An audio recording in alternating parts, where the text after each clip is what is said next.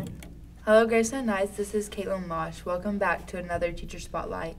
On this week's Teacher Spotlight, we are interviewing Brenna Ferrell. Ms. Ferrell is from Denton, North Carolina. She went to NC State University for her undergraduate degree and is currently enrolled there as a graduate student. Ms. Ferrell likes to spend time with her family and friends outside of school, specifically her 2 sons. She also likes to travel and go out to eat at cool restaurants in downtown settings. Ms. Ferrell says that what makes a good day at school is when the kids are in good moods and are engaged in the lesson. She also enjoys the days where she's teaching some of her favorite concepts.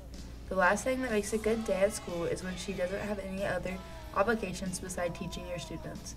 Now you'll find out more about her in our interview. Hey everyone, welcome back to another Teacher Spotlight. Today we're here with Miss Ferrell and she's going to answer some questions. So first, what do you do here at Greystone? I teach Math 1 and Math 3. And how long have you been here? This is my first year here.